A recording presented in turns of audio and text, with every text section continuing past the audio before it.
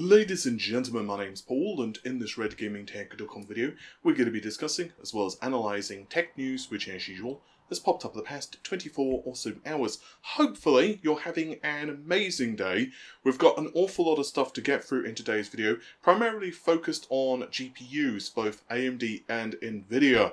We'll start things out with AMD because, well, there's been a lot of movements in AMD graphics news recently. As you are likely aware, RDNA 2 will launch later this year and will be competing against RTX 30 from Nvidia. And there are several very interesting rumours that have been swirling around. As you are likely aware, RDNA 2 will feature stuff like hardware-based ray tracing, and it allegedly will be very impressive in terms of performance.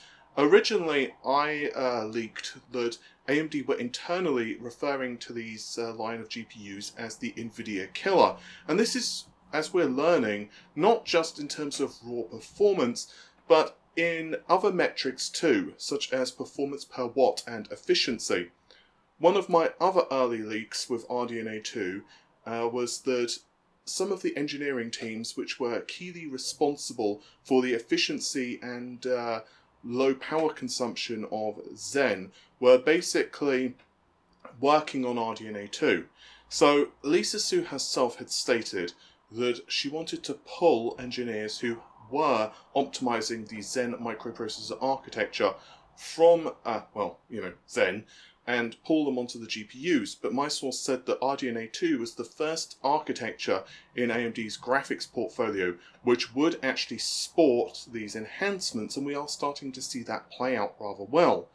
And naturally, this is even more important given RDNA 2 will be pivotal for the next generation consoles. After all, you can't have an highly energy inefficient architecture which is, well, basically constrained by quite a tight thermal and power envelope as you would find in a console. Oh, and by the way, this is also an article. I'll link it, of course, in the video description. I know some people do prefer the written format, and so for those people, if I'm covering a topic more in depth, I'll try to do an article for it.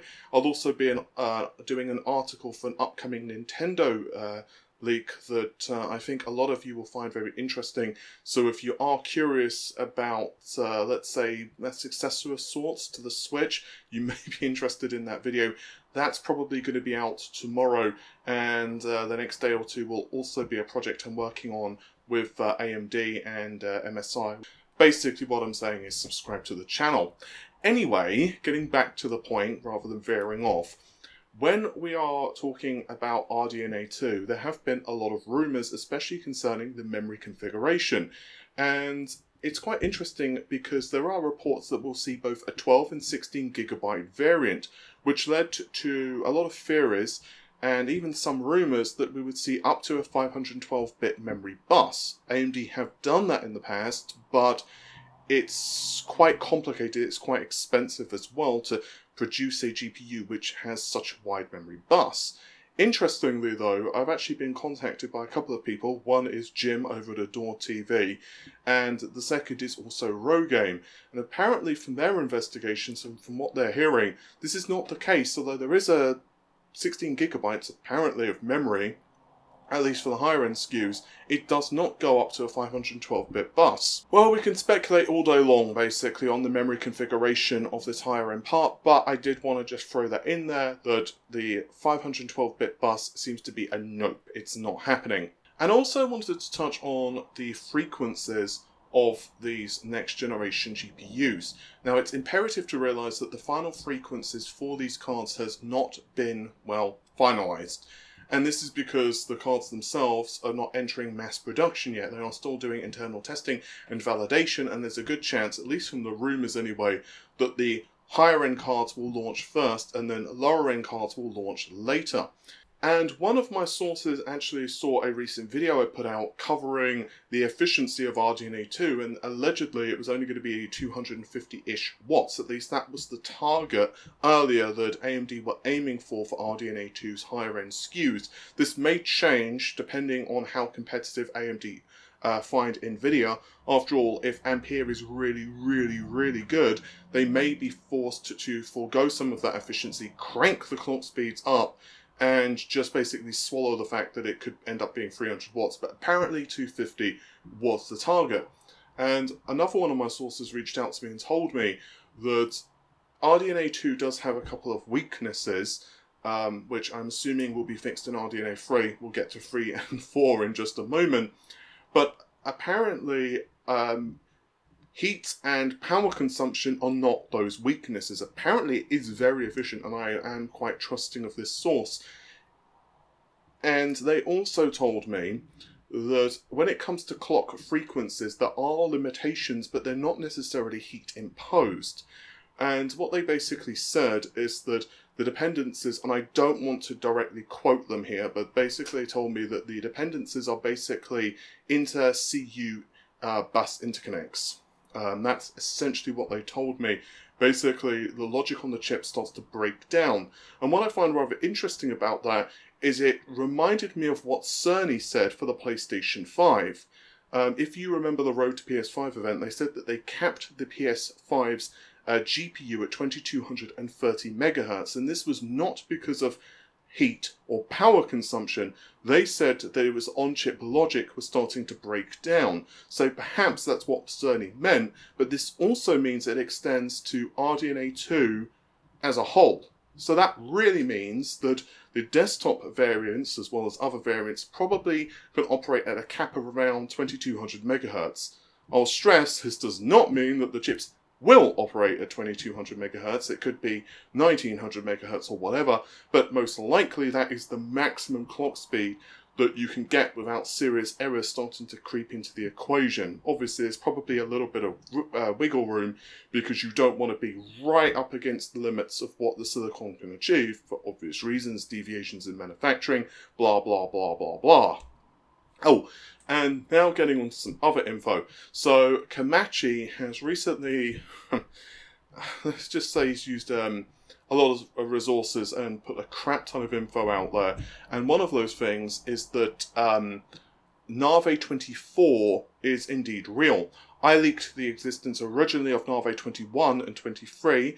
After that, I believe it was Rogame. I could be wrong on that. He leaked 22, which I believe is purely going to be for Apple products.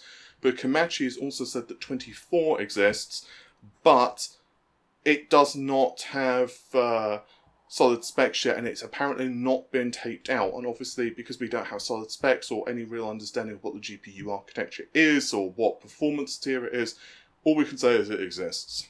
But now let's mosey our way to RDNA 3. There has been a couple of fascinating updates for RDNA 3, and one of those recently came that a leaker from a Chinese message board had said that RDNA 3 was incredibly, well, it was a large leap.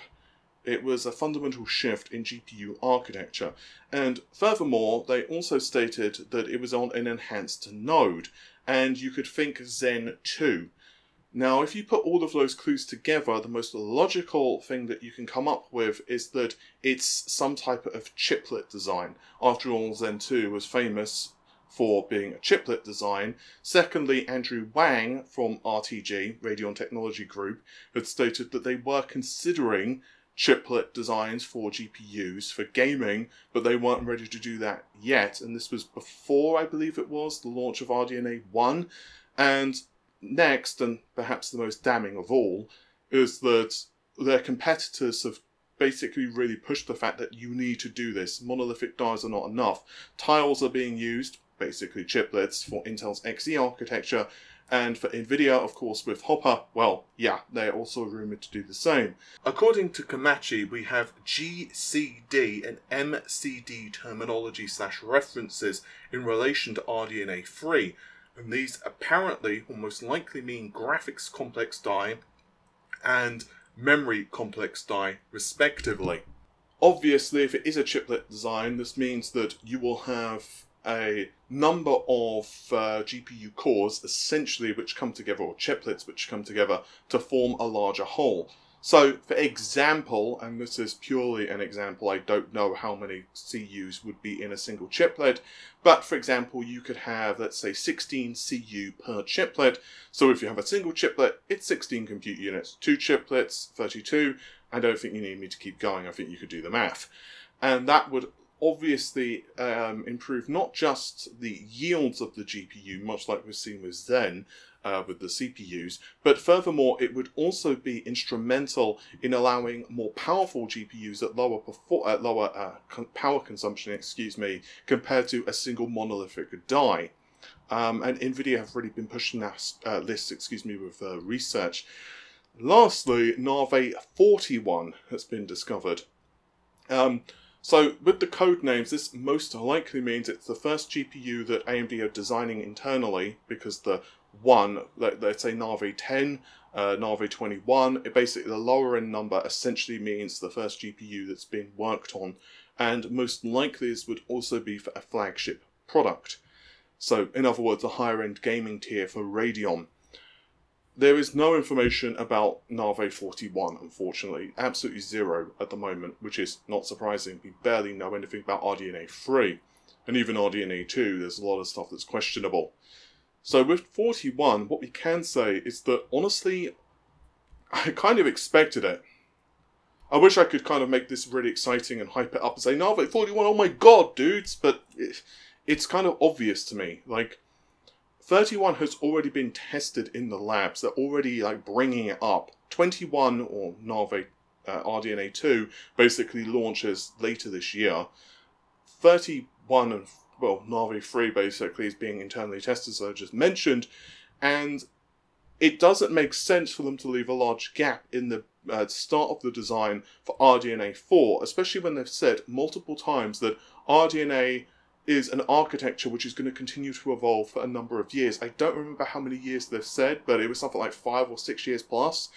Something like that. I could be wrong. I don't remember the exact number, but they've said it's going to be with us for numerous years. So it doesn't make sense for them to not be working on RDNA 4. And this is kind of how AMD work internally. They have multiple teams which are working on multiple products, basically leapfrogging design teams is how they've referred to them. So you have Team 1, which is working on the first architecture, Team 2, which is basically taking what Team 1 learned and then applying it to the new architecture, and this continues down the line. So all you're doing is basically improving the design. You're basically consistently learning and improving.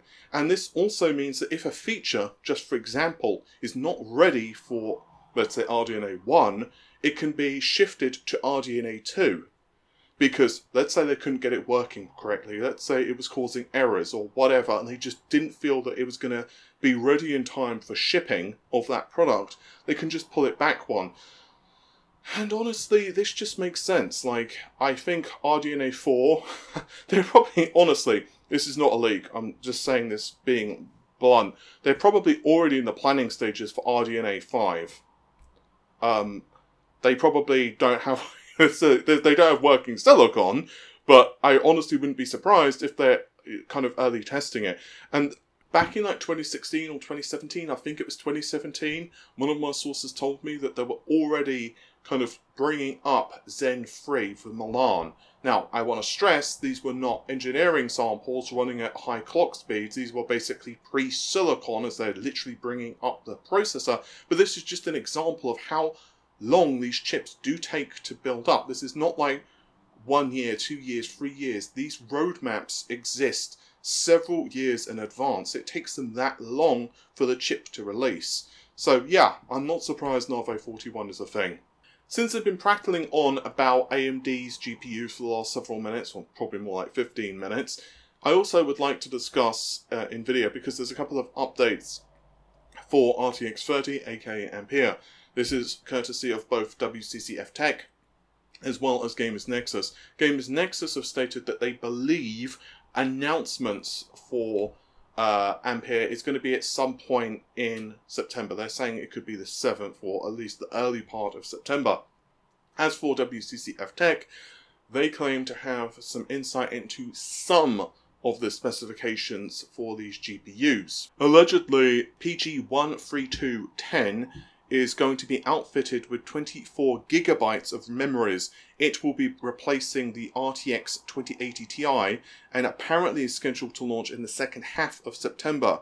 We also have PG 13220 and 13230. These will be essentially replacements for the 2080 board, and these cards will still have 20 and 10 gigabytes of RAM, which is an awful lot of RAM, to be honest with you. And then finally, we will have PG 142, and this will replace the 2070 Super with 16 gigabytes and 8 gigabytes. There are also reports that PG 190 exists, and this is for the 2060, and it will have a measly, paltry 8 gigabytes of VRAM. The launch for this, for the latter cards, are going to be later, but there's not a specific date.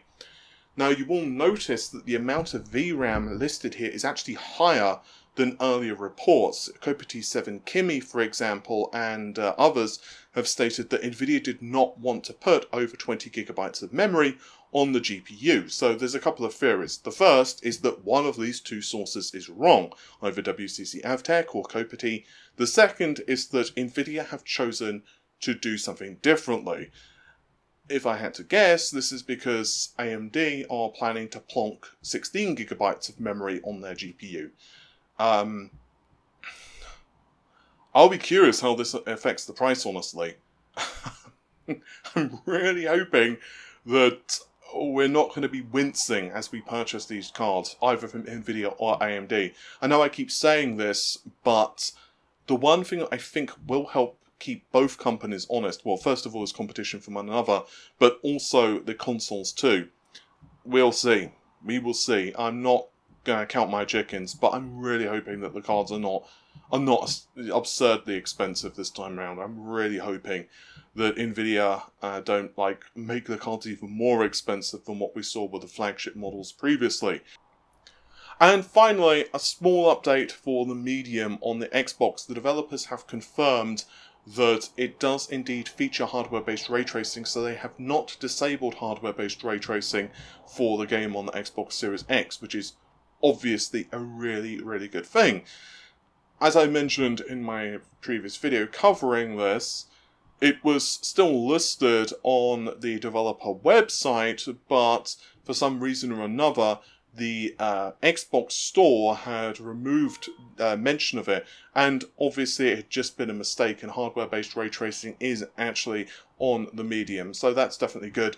I know I keep saying this, but when software and hardware are not out yet, yeah, things can change.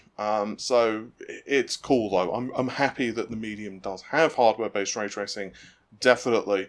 I'm going to be very curious to see how this game runs on the Xbox Series X and on the PC, and also how hardware-based ray tracing evolves for Turing, Ampere and RDNA 2, and to see how efficient it is. I wonder how much optimization RDNA 2 cards get with hardware-based ray tracing, simply because they are essentially part of next-gen consoles. I wonder. I'm going to be curious how the next gen shapes up. But with that said, hopefully you've enjoyed the video, the normal stuff. Like, share, comment and subscribe. I'm going to run off now because it is ridiculously hot in the UK and I am sweating like crazy. So with all of that said, thank you very much for watching. Take care of yourselves. Bye for now.